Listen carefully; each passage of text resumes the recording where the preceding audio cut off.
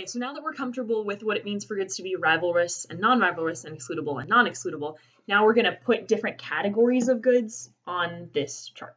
Okay, so first, we're going to have the goods that are rivalrous and excludable. So we call these pure private goods. Okay, so pure private goods, excludable and rivalrous. So like food, right? If I eat that taco, no one else can eat that taco. And we're always talking about the exact good itself in all of these conversations. So right, so if I buy a computer, no one else can buy that computer. If I buy a house, no one else can buy that house. Okay, so they're rivalrous. Okay, but they're also excludable, right? You don't get a house if you don't pay for a house, right? You don't get a computer if you don't pay for a computer. You don't get food if you don't pay for food. Okay, again, this is almost every good that you encounter is rivalrous and excludable, right? You using it affects someone else's using it, and someone had to pay to get it. Okay, so these are the pure private goods, rivalrous and excludable. Yeah, so pure private goods, rivalrous and excludable. Okay, next is the non-rivalrous but excludable. These are the toll goods or club goods, so excludable, non-rivalrous. Okay.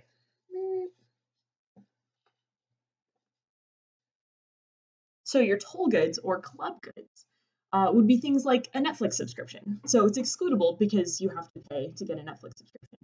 But it's non-rivalrous because you having a Netflix subscription doesn't limit the ability of other people to also get a Netflix subscription, right? So as many people as Netflix servers can reasonably hold can get a subscription, no problem, right? It's not like they'll say, oh, sorry, we've already sold 1 million subscriptions, we're not going to sell you a subscription. It's no problem for them. Okay. A toll road will also be an example. So you have to pay to get on the toll road, so it's excludable. And because most people want to avoid paying, they don't take the toll road, so there's almost never traffic, so it feels non-rivalrous. Right? You being there doesn't affect the ability of people to also drive however fast they want to drive. Okay.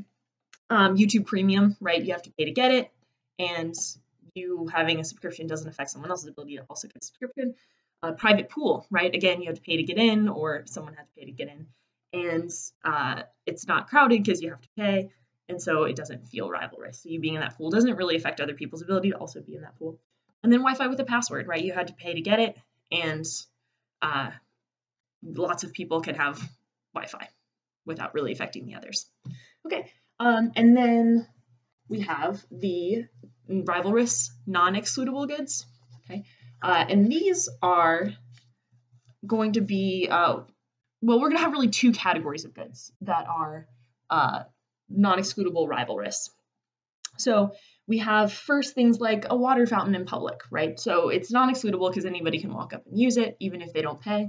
And it's rivalrous because you drinking out of that water fountain does affect the ability of someone else to drink out of that water fountain, at least at the same time. And then public bathrooms, right? Using that bathroom affects someone else's ability to use the bathroom, but anybody can walk in and use it. Public beach, right? So it's crowded, so it feels rivalrous, right? You spreading out your blanket affects someone else's ability to spread out their blanket. But it's not excludable, right? Anybody can come to the public beach and hang out. Or a highway, right? Non-excludable, anybody can drive on the highway, but it gets crowded with traffic, so it feels like your being there affects other people's ability to do what they want to do on the highway.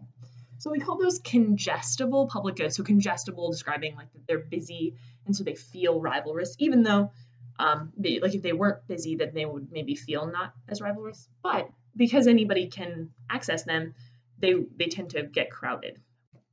All right. But then we also have things here like fish in the ocean. So if someone catches a fish in the ocean, then no one else can catch that fish, so it's rivalrous. But anybody can go out in the ocean and catch a fish. And so things like fishing permits and hunting licenses or those sorts of restrictions are an attempt to put a property right and make excludable what would otherwise be non-excludable. Okay, and that helps solve some of the problems that you would see with this, right? Because this is going to be subject to the tragedy of the commons that we talked about, like with the whiteboards in our classroom getting not being well taken care of. And so trying to put a property right onto them so that they feel excludable and not non-excludable is going to help solve some of the problems with overfishing. Okay, but then also like water in a river, right? If anyone can divert the water from that river, like if a farmer wants to take some of that water from the river to water their crops, then people downstream can't use that water for other things, so it's rivalrous. But if there's nothing stopping the farmer from diverting the water, then it's not excludable. But that's going to be a huge problem, right? Because people downriver would like to use that water, and if it's being diverted, then they can't. So again, water use rights, and there's a complicated system in the Western United States of establishing property rights to water to make it excludable, to prevent this problem of people can just steal water from people downstream. Okay, so those are our common pool resources, we call those, CPR or common pool resources. Okay, so then we have the last category, which is our non-rivalrous, non-excludable goods. And this is what we've been building to, because these are our pure public goods, okay, which is going to be our market failure. And we'll talk in a minute why these are going to be a market failure. But the pure public goods are goods where people can use the good without paying, and one person's use doesn't affect another person's use. So it turns out this is going to be really, really important, because it's going to be difficult to get people to pay for it. So it's hard to see how we're going to provide all these goods, because people can use it without paying. But once we get them provided, we would love for people to use them because they're non-rivalrous, right? So once we get a fireworks show provided, or Wikipedia provided, or national defense, we want people to make use of those things, right? We want people to come look at the fireworks. We want people to, use sites like Wikipedia. Okay? But it is going to be a challenge to provide them in the first place because people can use them without paying. Okay, but we'll talk more about that. But yeah, so fireworks, right? So a fireworks show, people can come and watch the fireworks show and not affect the other people's ability to look at the fireworks show, right? And fireworks are profoundly non-rivalrous, right?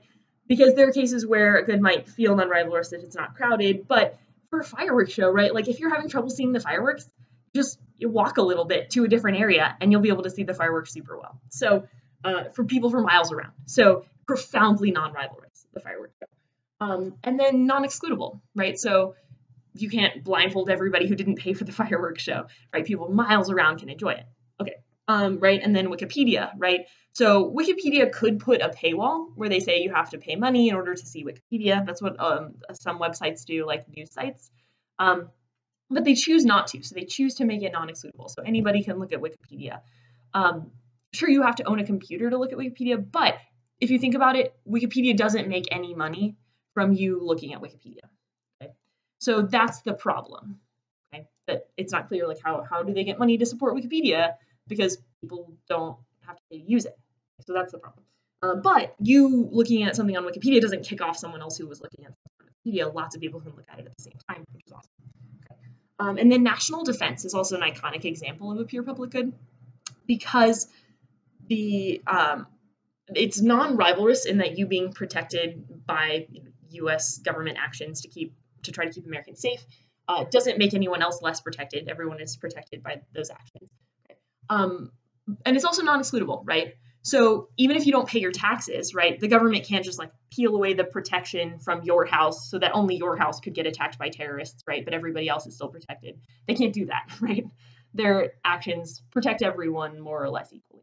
Okay. And then, right, things like a radio station. So a radio station broadcasts, right? And anyone with a radio can pick it up, and they don't pay the radio station, right? But it's non-rivalrous, right? So lots of people can turn on their radios and listen at the same time, and it's great. Okay. And then a lighthouse sends messages to boats passing by that helps them, avoid dangers or whatever. But even if the boats, like, there's no way for the boats to pay directly for the use of the lights from the lighthouse, right? And it's non-rivalrous, right? One boat's using the signals from the lighthouse doesn't affect another boat's ability to use those signals. Okay, so those are the examples and the 4 categories of goods.